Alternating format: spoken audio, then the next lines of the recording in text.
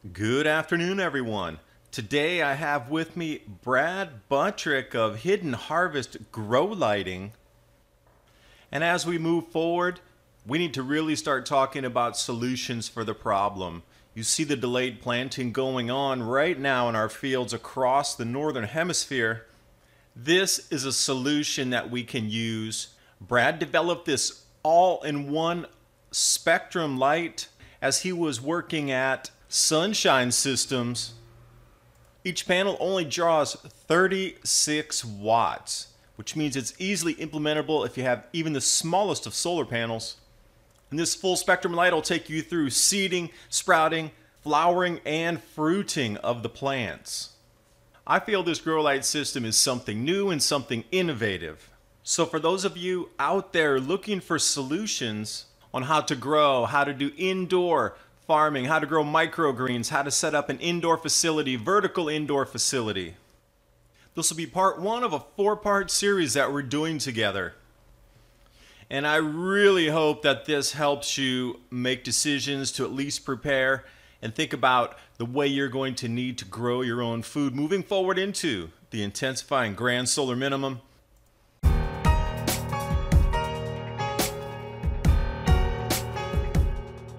I did want to touch on the fake news here for a moment. I don't know if you've seen, but Facebook has labeled every single article. 100% of articles coming out of Breitbart News as fake news. So if anybody's reposting a Breitbart article, there's a little box that is now suddenly popping up that says you might want to check this first. It's its own set of little gray oval boxes that comes up to say learn more about this channel. And when you open it, it comes to the Wikipedia page that says it's known to have all misleading stories. It's 100% misleading fake news, misleading story site. Through the Wikipedia post, LinkedIn. So every Breitbart article coming out. Now, this whole narrative goes directly into the grand solar minimum. So the more information that's trying to come out about these weather changes and the political changes with the weather, you got to realize they're not going to go quietly into the night, and we're not going to all hold hands and sing kumbaya and, hold each other and hug and, have campfires and drum circles. That ain't going to work. They're going to try to distract you until the very end. Because the society needs to keep some sort of coherence as we move forward, and they're just not going to let it fall apart before the events happen. Now, come up with a synopsis of timelines moving forward based on historical documents. It's not just about the weather that we see right now and the satellite record that we get right now. It's all about looking into the past, historical written documentation, and then going further back in time and finding these same cycles, finding what happened in those societies, and then going, all right, it's happening again. What could we expect? But there's 8 billion people on the planet versus just less than 1 billion last time or 1 billion last time. So as we move forward, the distraction in the media is going to get so incredibly heavy. Sure. And along with that's going to come food shortages. The lights have been gone for a little bit. I hadn't really decided to bring them back until about a year ago. Did some investigation and realized, my wife and I are both, quote unquote, we like to prep. We like to be prep for life, I guess would be the best way to say it. We're not scared of the unknown. We just want to make sure that we've got wood stove, food storage, and all those things. But the real dilemma is how are you going to get fresh food if just in time is no longer, or food shortages?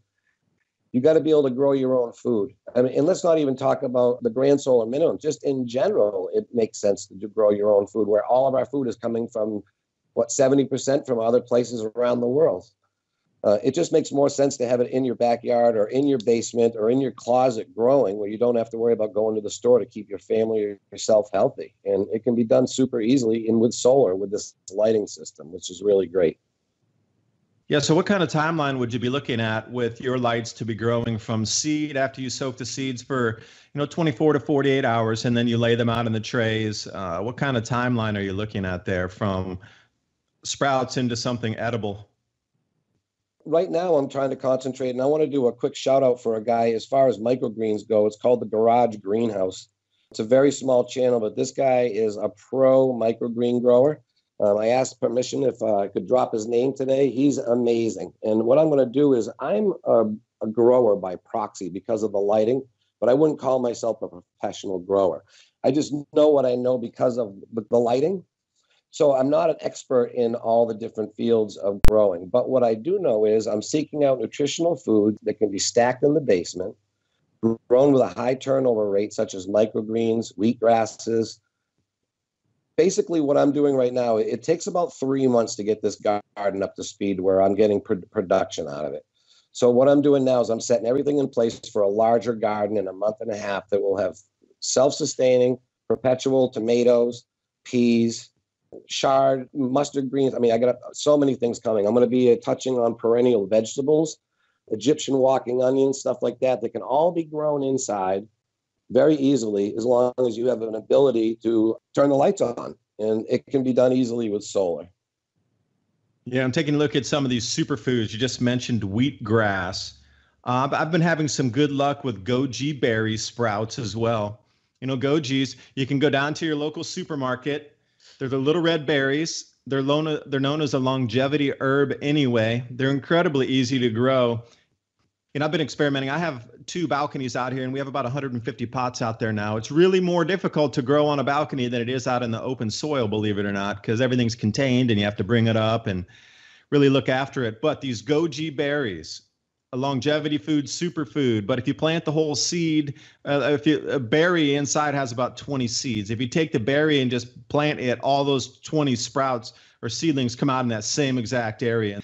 But the superfoods is where we're going to need to go, because the lack of nutrition is one thing that keeps again and again and again and again and again popping up through all the written accounts of the grand solar minimums. And let's talk about grand solar minimums for a moment. We have the Dalton minimum. And Brad, you had alluded to the year without a summer up in New England there. So that's one. And then we had the Maunder minimum. And now there's a lot of writings coming out saying Columbus was actually looking for new grow lands. Let me go back into the 1400s, Spore minimum. Sasha Dalbler does an amazing bit of work with his abruptearthchanges.com. He has a full PDF there talking about what happened in the Spore minimum 1400s and the European accounts translated from several languages into English. But then at the same time, we find the voyages of Zheng He over in China sent out to look for new grow lands because they were coming into a new grand solar minimum.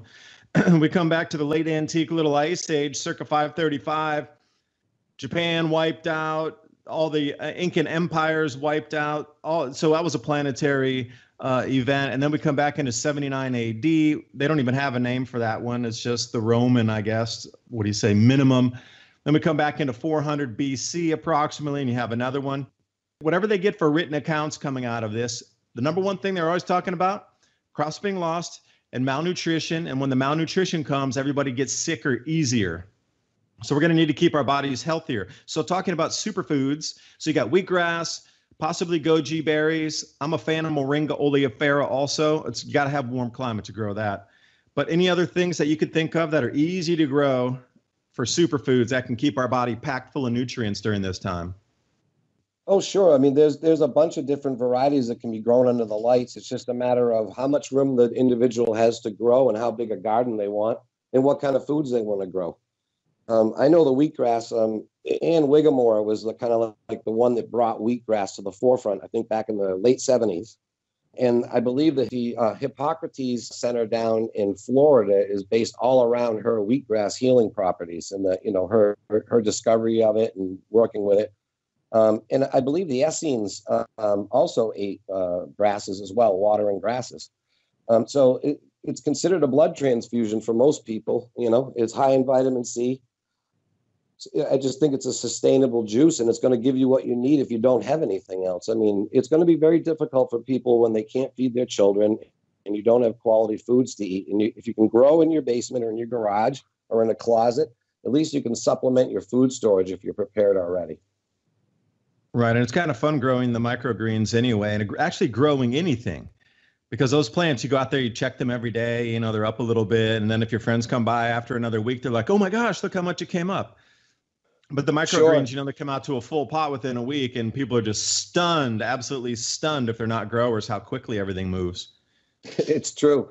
The other thing I'd like to study and specialize a little bit more in as far as the growing, and I'll start offering more is on the channel, is medicinal herbs that are really important that I can grow in the garden and just keep sustaining with the grow lights on and on and on. Cooking herbs, medicinal herbs, whatever, basils, holy basil, echinacea, any of those things could all be grown. On a schedule and getting the perpetual harvest planted. I just ordered another 300 pots. So there's going to be a bunch of different things going in. This is part 1 of 4. I'm going to continue with the next episode next week where we get much deeper into the changes on our sun affecting agriculture on our planet. You can find all the links below in the description box, including links to Hidden Harvest YouTube channel with the video grow series watching the progress of indoor farming, which you can do yourself.